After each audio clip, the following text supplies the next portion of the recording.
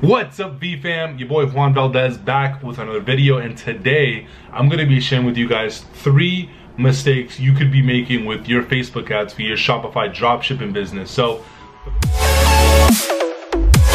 for those of you guys that are brand new, you may or maybe you haven't heard about my story, but basically my business partner Samir and I got started within e-commerce and dropshipping just as an experiment. We decided when we first got started, we were gonna split the workload 50-50. So I take care of, the back end, I take care of setting up the stores, finding the hot products, getting everything good to go. And Samir takes care of all the Facebook marketing, running all the ads, Instagram ads, and all that great stuff. So I'm actually gonna have him come in this video and actually share with you guys 3 possible mistakes you could be making within your Facebook ads based on our experience when we first got started, mistakes that we were making that we realized now that we could have easily prevented. I wanted to simply show you guys what the numbers are looking like for the month with some of the things that I've been going over with you guys, literally the same exact strategy. So just to pull this up, you can see right here, so we're at about 38,000.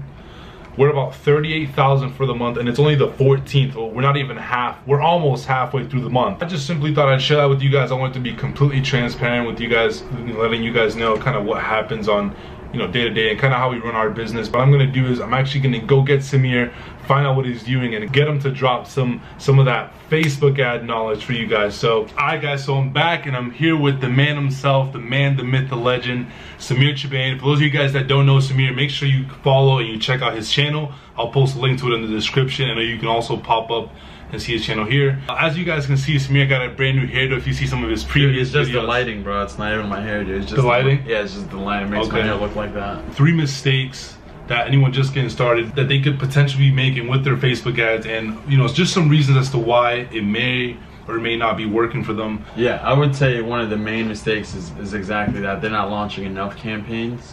So for any of you guys out there that are looking to get into Facebook ads, or you're already in it but just not really working out too well for you, it might actually be the simple fact that you're not doing enough campaigns, right? You're not experimenting enough. Okay, so we have the first one. You need to test a lot more campaigns. On average, what would you say for anyone getting started, how many campaigns should they be testing a week? Yeah, I would say it honestly depends on their budget. Right, because the budget is often what is a little bit tight when people are first getting started, like e-commerce, drop shipping. Yeah, let's do for people that have small budget, something like maybe a few $100s to spend, and people that may have $1,000 to spend. Okay, I would say if you have a couple $100, you definitely want to experiment with tinier budgets. You can even launch an ad for as little as $5. That's what we help all of our students do in the P2P accelerator, which I'm sure you're gonna have a link for below or something like that. So if you do have a plan that kind of shows you how to launch Facebook ads, like you have somebody guiding you, maybe a friend, a business partner, kind of like how you and I were able to because like I didn't learn, I showed you my Facebook ad account when we were first getting started drop shipping, and it was negative 12 grand. Yeah, that was absolutely insane. So, usually everybody has this learning curve to go through. So obviously our goal is to help all of you guys watching, like, shorten that learning curve, because Samir himself, he actually spent 12 grand just testing all these different things. I don't even know where I did you make anything back on that, or? Honestly, I would say probably like $100-$200 worth of sales that I generated. But let me answer the question, because I'm sure everybody's like, what is that number? I would say if you have a couple $100, I would say like 4 campaigns a day. Okay. Because obviously you wouldn't want to run too long if they're not profitable, if they're not getting any traction. Shut them off, launch a new campaign, new product, whatever it is you want to do. So and then for people that have a little bit more of a budget, maybe a little bit more $1,000 to play with, I would say you would want to double that, maybe. So I would say like 8 a day. Okay. And you can tell how good an ad is doing by really tiny budget. Like, you don't have to spend a couple $100 on a campaign to know if it's a success or failure. Like, I think everybody should just have a pain threshold, so they know that. And this is something that Alex Samir taught me, is like, just know when you gotta get out. Like, when people make investments, whether it be in crypto, stock market, they just don't have a pain threshold. So they're like, I'm just gonna invest, but everybody should have a number where, hey, if I lose this much, you're done. I'm done. Okay. Mm-hmm. So I would say when it comes to Facebook ads, you have to have a specific strategy in mind, and oftentimes that strategy doesn't unfold right away, right? It's, how do I explain it best? Like when you get started with Facebook ads, you have no custom audiences, you have no pixel data, so you're starting out fresh, right? And the only way that your conversions gets better and you know, your cost per purchase or whatever KPI you're trying to aim for gets better and more effective is the more data that you get, right? So like your cost per conversion is gonna get cheaper, hella cheaper, when you have a lookalike audience of buyers. Got it. You know, but the only way you do that is if you go through that initial phase of like building the data and feeding the Facebook pixel. We decided to take everything that we learned from pretty much step A to Z, from $12,000 experiments all the way to, you know, learning from high-level mentors like Ty Lopez, Alex Mayer, all these guys, and we put everything that we learned inside the P2P Dropshipping Accelerator. And all it is pretty much just a blueprint that you guys can use to save you guys from having to go through such a painful learning curve. You guys can test it out. We've already had numerous students come through and save a ton of time, you know, money, and just mistakes, because obviously they got the proper blueprint. But a third mistake that you see, because I know you get tons of messages daily, day in and day out, from different people asking about, you know, product research, how do you test products, all these different things. What would you say would be the last thing or last possible mistake that you see a lot of people making? So I would say another thing is that people don't really know how much they should be spending on a customer, right? So, because they don't know their average customer lifetime value, excuse me. What I mean by that is if you know that each customer you bring in is potentially worth, you know, $50, right? When they go through your upsell sequence, whatever it is, maybe the initial product that you're selling though is only, it's a free plus shipping product, right?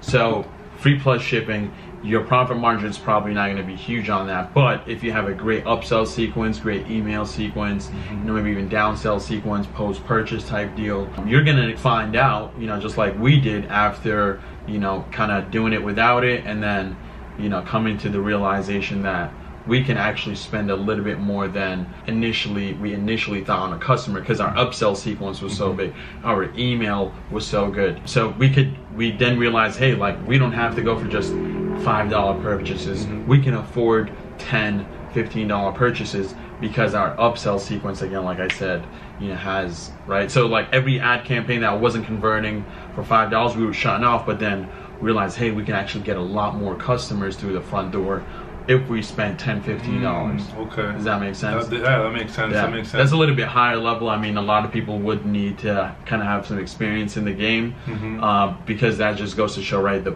front end versus like the back end, like we always try to emphasize. That's part of the, I have one of my previous videos that I had was talking about the 2018 strategy that we had that has led to us having the results that we have so far.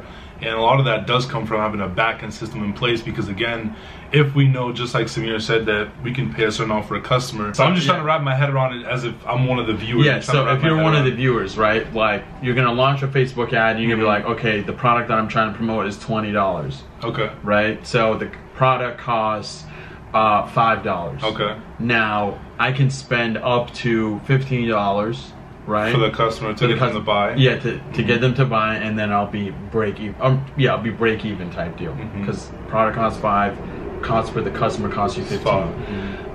Now, if you have no upsell sequence, if you have no email follow-up sequence that pushes the average customer, you know, to $20 purchase being like $60 or $80, and you can do that through, you know, again, post-purchase upsell sequence. You can do that through email follow-up sequence, abandoned cart sequence, and all these cool things.